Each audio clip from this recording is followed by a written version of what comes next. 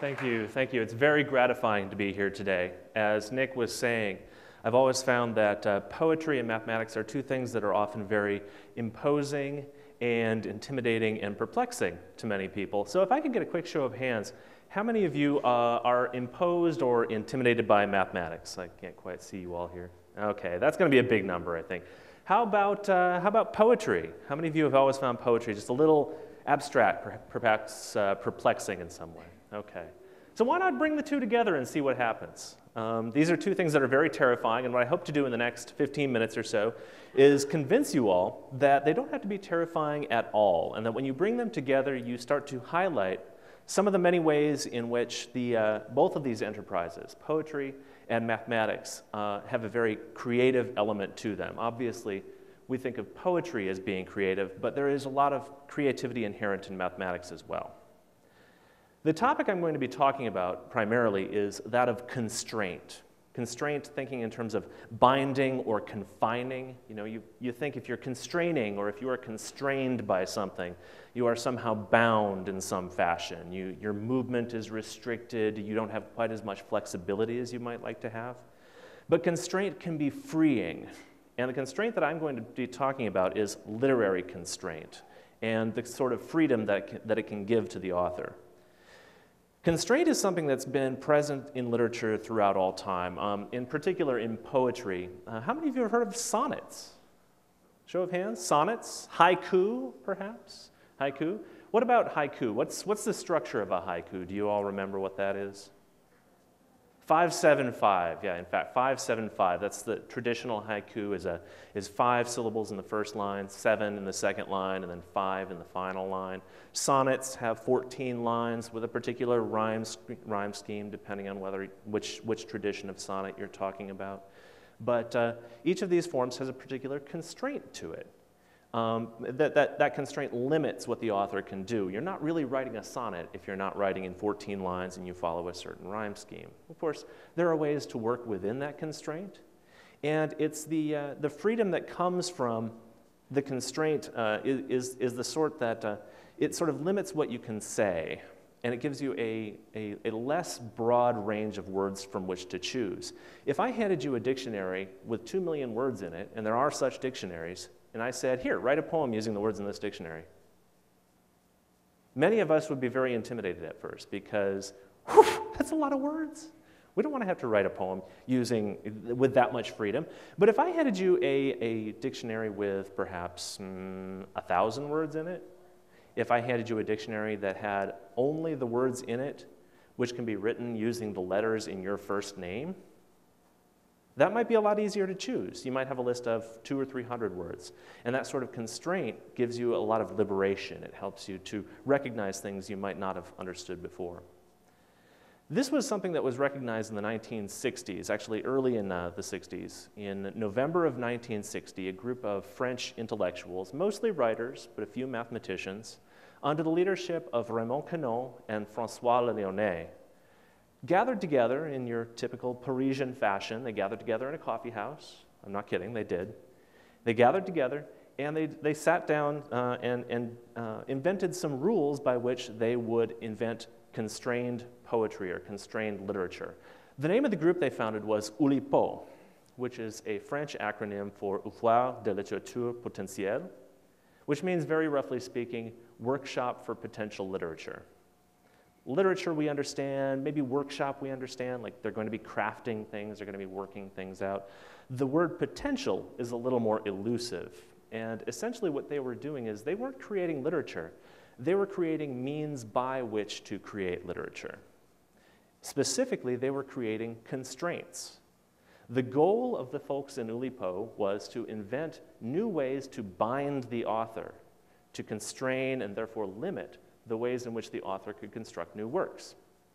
They considered their enterprise one of creating these constraints and not so much the works that were bound by those constraints. So whereas most authors would be concerned with creating a masterpiece novel, the folks in Oulipo were more concerned with creating the constraint by which a novel could be created. They weren't so concerned with actually writing the novel after the constraint was developed. They were concerned with the constraint itself. Now, there are whole books written on Oulipo. There are treatises, collections of their manifestos and their philosophies. There are collections of their constraints that they developed and maybe some examples of those constraints. And there are, in fact, works of poetry and whole novels that have been written according to these constraints. So you can go on reading and studying about this stuff for hours and hours and hours, or days and days and days. In fact, I'm teaching a course on this right now at UNCA. But to give you a sort of sense as to what one of the Oulipian constraints might look like, I'm going to give you an example today, and that's called the N+7 algorithm. It's one that sort of highlights the mathematical nature of a lot of the constraints that the Oulipians worked with. The N+7 algorithm works as follows. You start with a work of literature that already exists, and today I'm going to work with a very short poem by Emily Dickinson. You start with a work of literature that already exists, and then you pick out a dictionary. Any dictionary will do. I'm actually going to apply a couple of different dictionaries, and you'll see what the result is. You take your dictionary, and you take your piece of literature, and word by word, line by line, you go through the piece that you have in front of you, and anytime you see a noun, you look that noun up in the dictionary. So you go to your dictionary, and you see, okay, you see the word, cat. And then you count 7 nouns after the word cat in that dictionary. So, you go cat, catalysis, catastrophe, whatever. You go through, and eventually you get to whatever the 7th noun after cat is. You go back to your piece that you started with, and where you had cat before, you take it out and you put in the new word. And you do that. You keep doing that for every noun that you see. It's called N+7 because N represents the position in the dictionary of whatever word you started with, and then you do +7. You go 7 nouns past that point, and you see what results. Now, this almost doesn't seem like literature, right? It seems almost random in a sense, but it's not, because the dictionary is there already. There's no randomosity involved. The dictionary is there already. The piece of literature is there already. You've got this simple mathematical procedure, this preset procedure for developing a new piece of literature. So one complaint levied against the Oulipo people was that they were just randomly creating literature, and they very strongly resisted that. Another complaint was that they weren't being creative. Where's the creativity in this? But the creativity arises from the choice that the author has in taking the original text. You choose the original text to work with, and you can also choose the dictionary. Because if the dictionary you choose has certain properties, it's going to create a wildly different piece of literature than the one you started with. In particular, if you have a very large dictionary, one that's really robust and has a lot of words in it, chances are you're not going to go very far when you count 7 nouns forward. But if you have a little tiny dictionary, you might take huge leaps in the alphabet before you get to the spot where you do your noun replacement. So the poem I'm going to read to you to start with is, as I said, it's a short poem by Emily Dickinson. Dickinson fans? Are there any Dickinson fans in the room? A few? Okay, yeah, all right. She's one of my favorite poets because she was wildly creative. She was very much ahead of her time. Some of the imagery she used, her sense of place, her tone was very much out of time and out of place. I consider her very forward-thinking. And for the purpose of this exercise, it was nice to use a Dickinson poem because many of her poems are very short and they get right to the point, and you can see the meaning right away. The poem I will use begins with the line, "The pedigree of honey." The pedigree of honey does not concern the bee.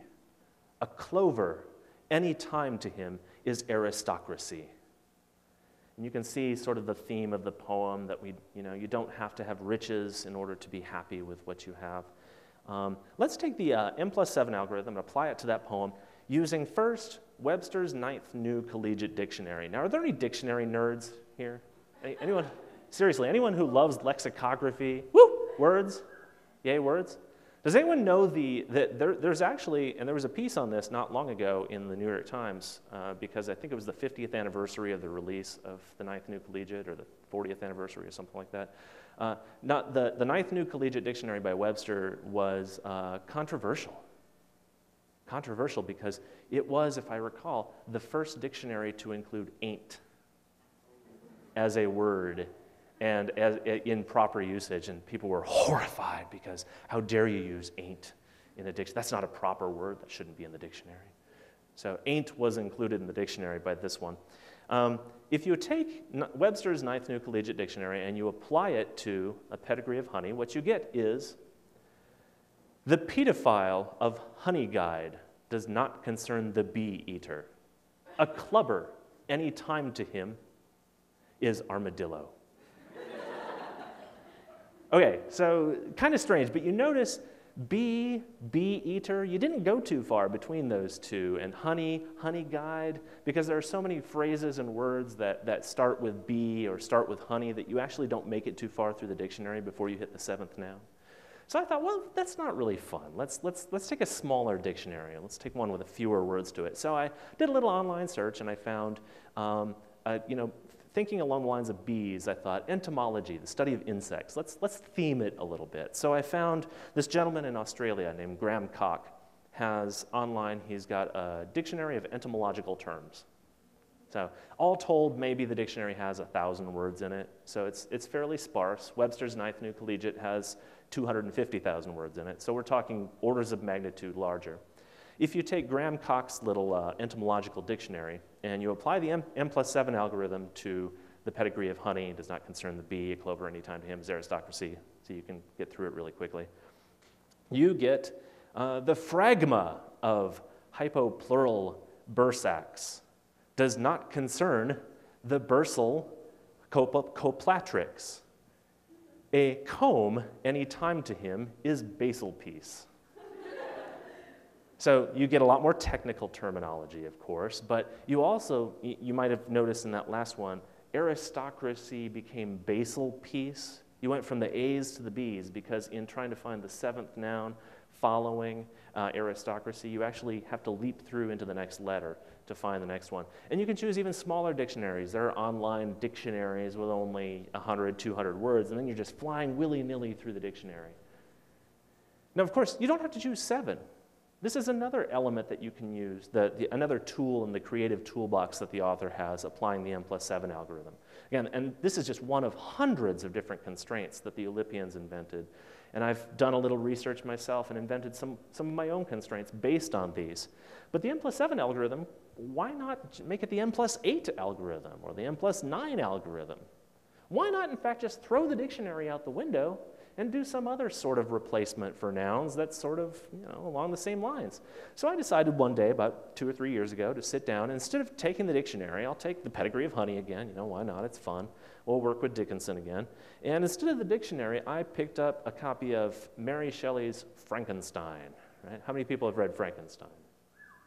Oh, good. I'm pleasantly surprised by that. Yeah, that's everyone's seen the movie, or if they haven't seen the movie, at least they know the whole meme. But maybe they haven't read the book. I'm pleasantly surprised that people have read this book. Of course, how many people remember what the first word starting with the letter P in Frankenstein is? No? Oh, okay. All right. So what we're going to do is instead of using the dictionary to govern our replacements, what we'll do is we will, each time we encounter a noun in Emily Dickinson, just like we were doing before, we will replace that noun with the noun in the same position, meaning first position, second position, whatever, like the first noun, second noun, second noun. The first noun in that position, starting with the same letter in Frankenstein. So the pedigree of honey, we see pedigree, a noun, honey, a noun. We'll take pedigree and we'll replace it with the first word, or rather the first noun, starting with the letter P in Frankenstein. We'll take honey and we'll replace it with the first noun starting with the letter H in Frankenstein. I call this a translexical substitution. Right? We're substituting words between two collections of lexemes, two collections of words. And what results, if you go through that poem using that process, it's a little arduous. It takes you about 20 minutes. You have to go through and find the first word starting with, and it takes a little while. But what you get is the pole of horizon does not concern the breeze. A commencement, any time to him, is agitation. Now, a number of you might have been right there with me for the first few lines. I was pleasantly surprised when I first wrote this poem. I wrote this poem You know, Mary Shelley and I sat down with Emily Dickinson and we wrote this poem together. I was pleasantly surprised when I first wrote this poem that it scanned really well, right? It doesn't make a whole lot of sense at first, right? But you try to impose sense on it. We tend to be forgiving when it comes to nonsensicality. We don't like to see things make no sense at all, and that's the point I'm going to end on in a moment. But, yeah, no, I will make sense, I promise.